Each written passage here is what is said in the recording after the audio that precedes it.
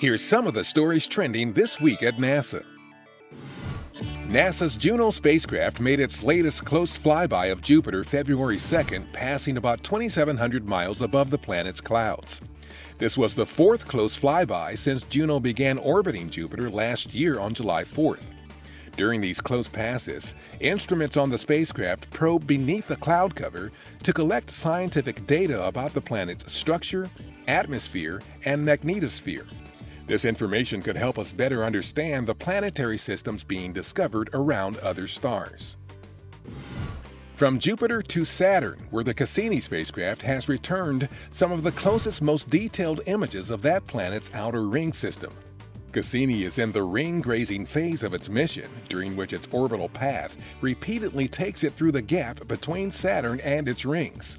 This will continue until late April, when Cassini begins its final phase.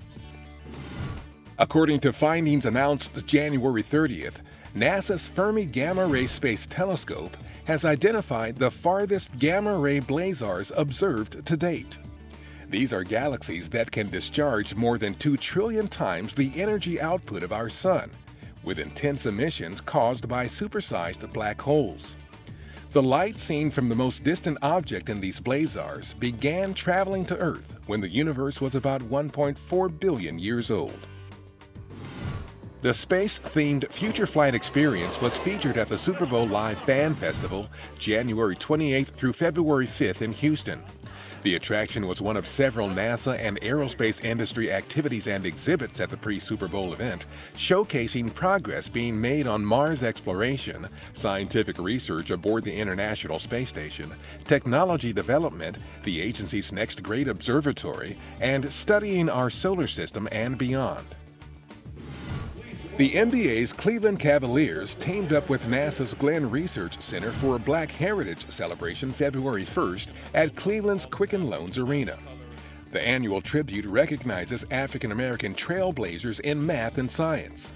Former NASA astronaut Guy Bluford, the first African-American in space and a Cleveland resident, participated, as did Glenn Center Director Janet Kavandi. Acting NASA Administrator Robert Lightfoot and others participated in a wreath-laying ceremony January 31st at Arlington National Cemetery in Virginia as part of NASA's Day of Remembrance. Each year, the agency pays tribute to the fallen astronauts of Apollo 1, Space Shuttles Challenger and Columbia, and other members of the NASA family who lost their lives supporting the agency's mission of exploration and discovery. And that's what's up this week at NASA. For more on these and other stories, follow us on social media and visit www.nasa.gov/twan.